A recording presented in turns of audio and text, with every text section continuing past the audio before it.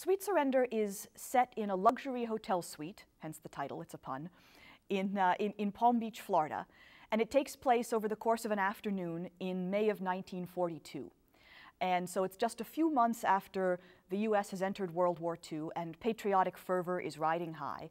And the local society ladies of Palm Beach are putting on a special USO-style entertainment benefit for the troops later this evening.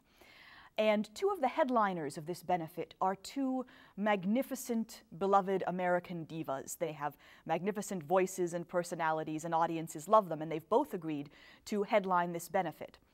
The problem is that these two women cannot stand each other. They are arch rivals, bitter enemies.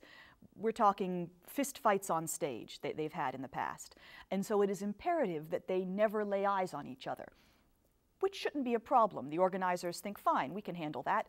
They will sing half an hour apart. We'll put them up in different wings of the hotel. It'll be just fine. But of course, because this is a farce, there's a mix-up, and the two women are accidentally booked into the same hotel suite.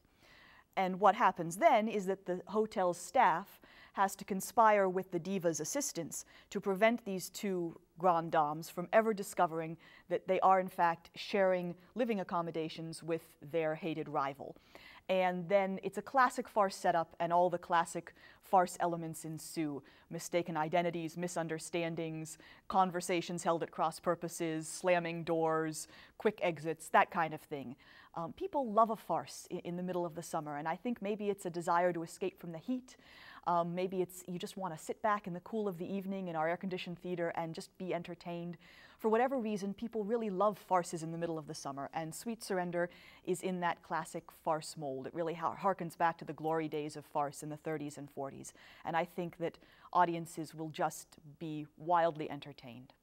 Sweet Surrender, opening June 14th. We'll see you at the theater.